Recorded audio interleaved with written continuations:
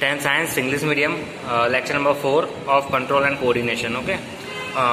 In previous lecture we have studied about forebrain and forebrain, फिर उसके बाद उसके आगे बढ़ा reflex action, reflex arc. Okay, आज हम देखेंगे फोर ब्रेन की, ये जो पूरी ब्रेन की जो फिगर है वो देखेंगे. उसके बाद मिड ब्रेन और जो हिंड ब्रेन, उसमें कौन कौन से पार्ट आपको आते हैं वो आपको फिगर के थ्रू बता दूंगा मैं.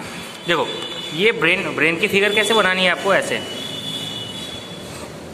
ओके, ये ब्रेन की फिगर हो गई. अब यहाँ पे ये हो गया आपका फोर ब्रेन. ये क्या है, फोर ब्रेन. तो यहाँ पे सेरेब्रम, ये क्या है, सेरेब्रम. ये सब फोर ब्रेन में आता है. कल मैंने फिगर नहीं बताई थी क्योंकि आधी हो जाती इसलिए. तो ये फोर ब्रेन है. तो फोर ब्रेन में यहाँ पे सेरेब्रम, फिर यहाँ पे क्रैनिकल, जो सबसे आउटर ऑर्बिट में सबसे आउटर लाइन होती है वो क्रैनियम, ये सेरेब्रम. फिर ये दोनों पार्ट हो गए किसके, फोर ब्रेन के. उसके बाद हम देखते हैं मिड ब्रेन. तो मिड ब्रेन का ये पार्ट है, देखो इतना, ये है मिड ब्रेन का पार्ट. तो मिड ब्रेन में क्या क्या है, तो एक तो है हाइपोथैलेमस, फिर क्या है मिड ब्रेन में, पिट्यूटरी ग्लैंड. ओके, तो ये है. फिर ये हिंड ब्रेन. तो हिंड ब्रेन में क्या है, तो पॉन्स, मेड्यूला एंड सेरेबेलम. ये हिंड ब्रेन में सेरेबेलम है और फोर ब्रेन में सेरेब्रम है. ओके, अब हम आगे देखते हैं. Study the label diagram of the human brain. We have seen the different part of the facial function. Can we find out the function of each part? Let us look at the other use of the word reflex that we have talked about in introduction. Our mouth waters when we see food we like without our meaning to. देखो, हमको खाना भी नहीं है ना, तब भी अगर हम कोई खाने की चीज आप देखोगे तो मुंह में पानी आ जाएगा. Our heart beat without our thinking about it. Okay. In fact, we can not control this action easily by thinking about them, even if we wanted to. Okay, तो ये जो चीजें है ना वो आप अपने हिसाब से कंट्रोलिंग नहीं कर सकते. Do we have to think about or remember to breathe or digest food? So, in between the simple actions like change in the size of the pupils means हमारी आंख के अंदर होता है pupils.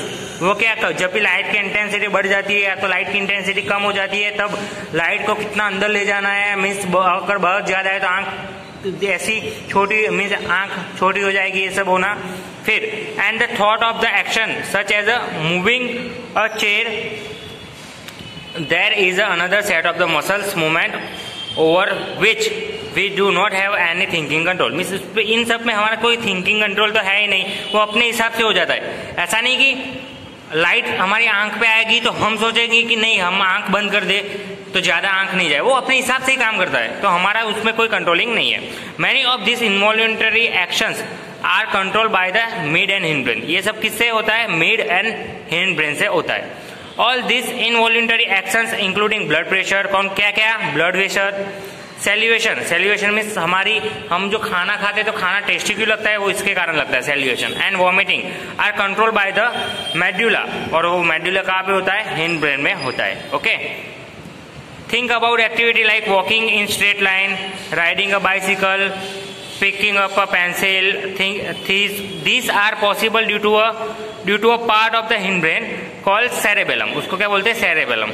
It is responsible for precious of voluntary actions and maintaining the posture and balance of the body. Imagine what would happen if each of these events failed to take place if we were thinking about. और ये सब कुछ नहीं होगा तो क्या होगा हमारा. Okay, next question, how are these tissue are protected? The delicate organ like the brain, which is so important for the variety of the activity, needs to be carefully protected. For this, the body is designed so that brain sits inside the bony box. Bony box के अंदर brain रहता है. Inside the box, the brain is contained fluid-filled balloon which provided further shock absorption.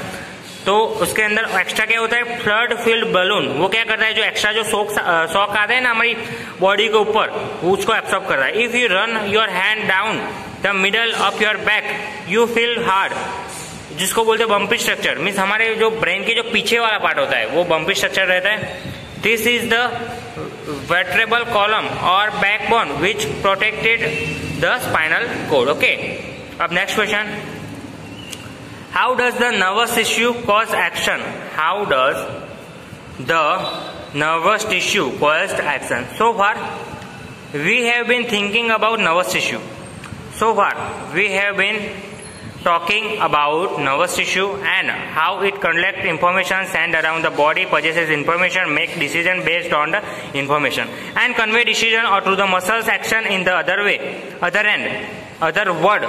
When the actions or movement are to be performed, muscles tissue will do final job. How do animals muscles move? When a nervous impulse reach the muscles, the muscles fiber must move.